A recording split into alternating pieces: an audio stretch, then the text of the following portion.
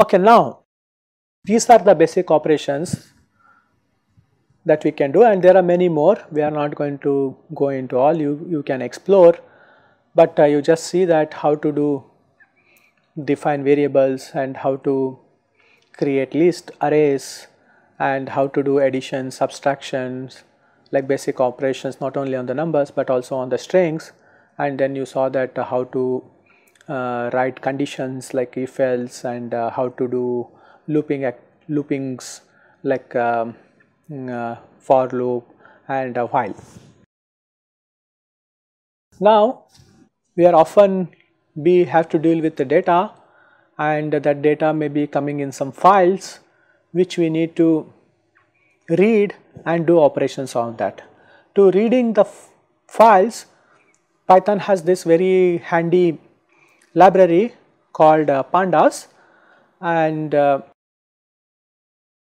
when we want, so if you want to use it, again we need to first load it, and also like it's not necessary that all the Python, if you have just installed the basic version of the Python, it has already this pandas inbuilt it, but maybe you want to get that library, okay, in your installation.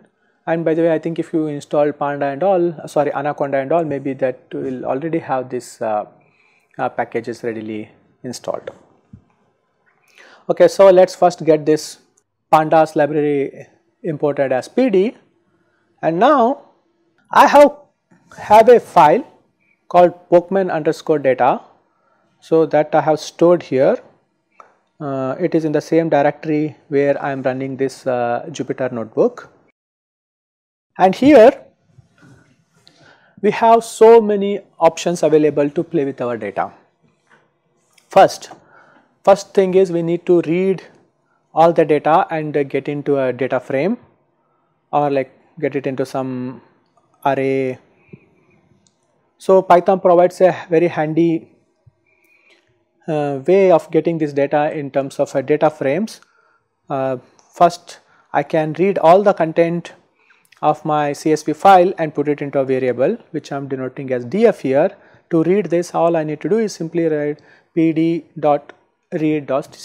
read.csv is the function I need to call to read all the content of my file. Now suppose I want to see,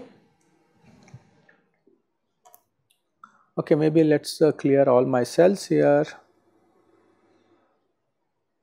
Okay, now all the things are fine. I have to only get started here. Now I have imported my pandas library, and now when I read this, all the data is now come into this variable df here.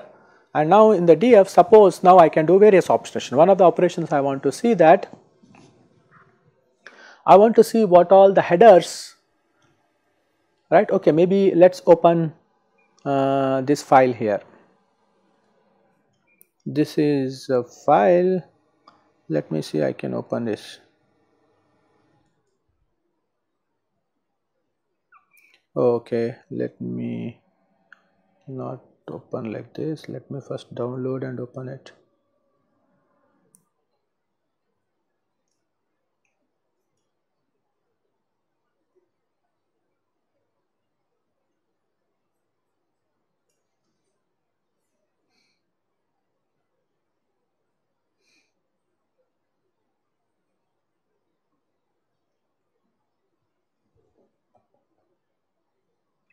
Okay, let me see if I can open it in Excel.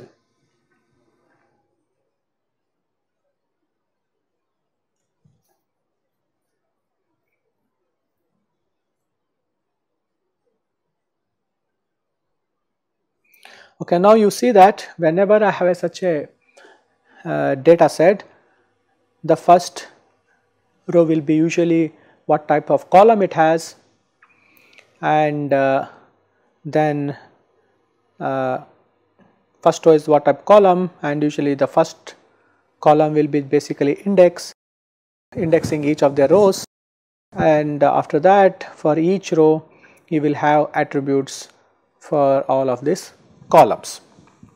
Okay, so when we have such a data loaded, first we want to see that what are the headers in this, what type data is stored in this file. So if you want to read this first row, and here you see that so this is a Pokemon data set. I don't know much, I have not seen this Pokemon. I think it looks like a famous cartoon.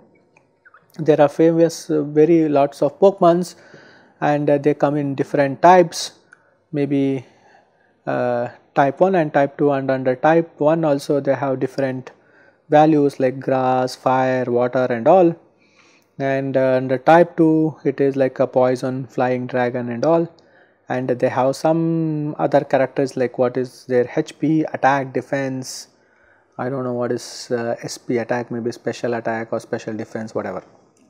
All this information is stored here, and now when I use this function dot head and give 5, what is going to show me? It will show me all the 5 header, and it show me the first top 5 rows, and the first 5 top rows are this is like gives me a first immediate glimpse of what this data is containing, like what kind of attributes it's are. Like maybe I can treat these are like attributes, type 1, type 2, HP, attack, defense, these are like attributes of the data. And now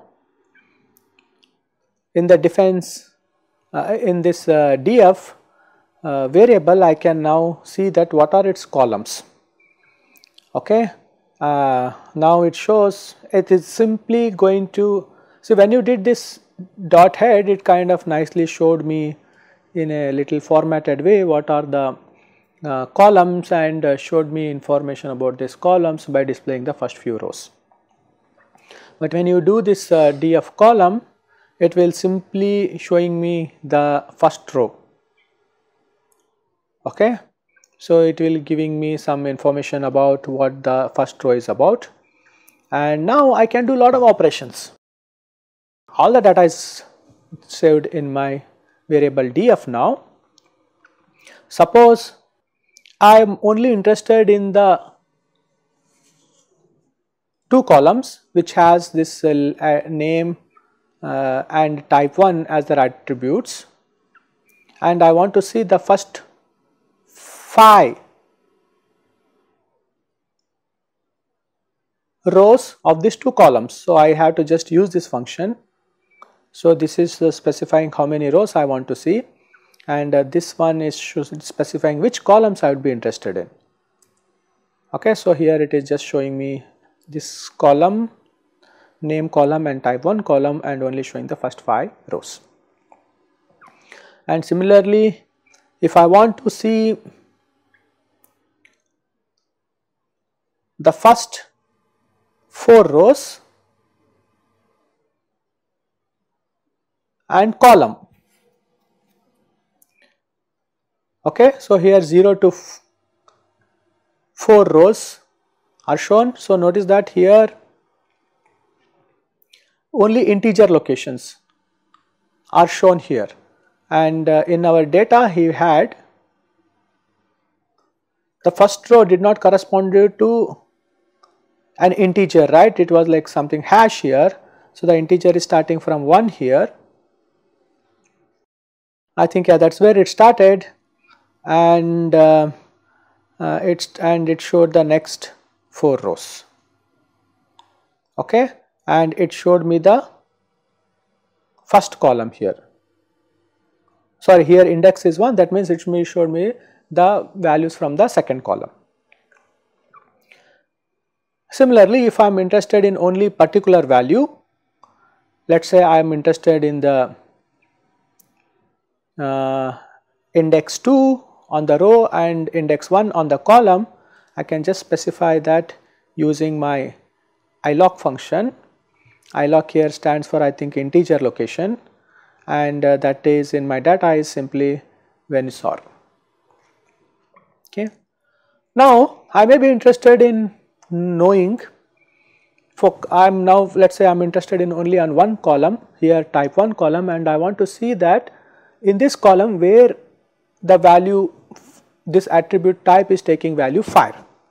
So then I need to get this first. When I do this df type 1, that means it is focusing on my column with the type 1 as the attribute, and it is looking in that all where the value is matching to be fire, and it will show me only those. Now if you look into, it is only displaying me those rows where type 1 is all fire, and this is happening in the rows 4th, 5th, 6th, 7th, 8th, 42, 43 like that. Okay. Now you can do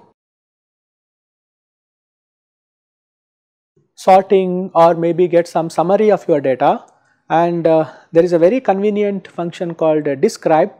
So here this describe function gives me kind of all these basic statistics like count, mean, standard deviation, minimum value, first quartile, second quartile, third quartile, and the max value of each of my attributes here, which are numerical.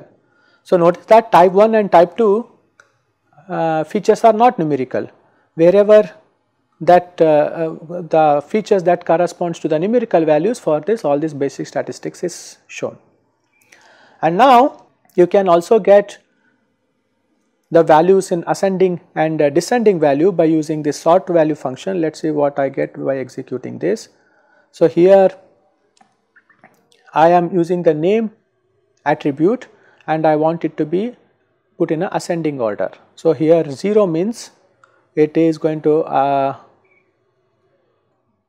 put it in a descending order. 0 means descending order. If you want it to be an ascending, it is 1. So here the variable is ascending, but its value is 0 or 1. Based on that, it is going to put it in ascending or descending.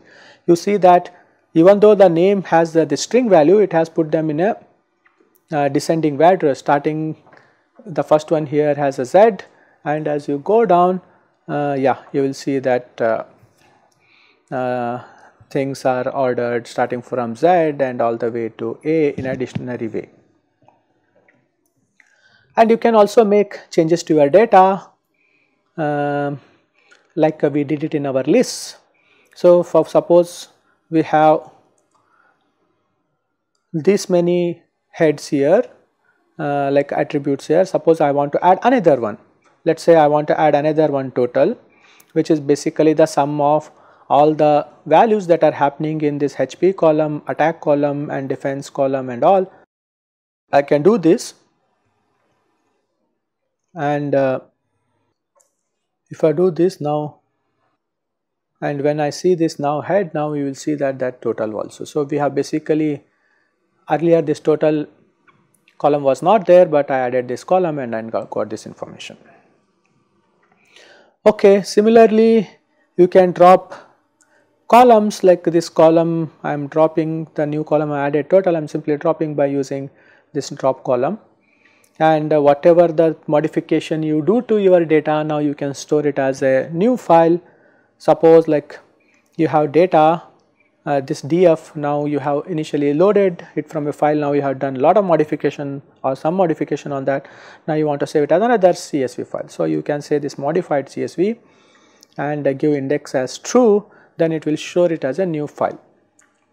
If I do this, so that is what this modified file is, what it gets just created just now.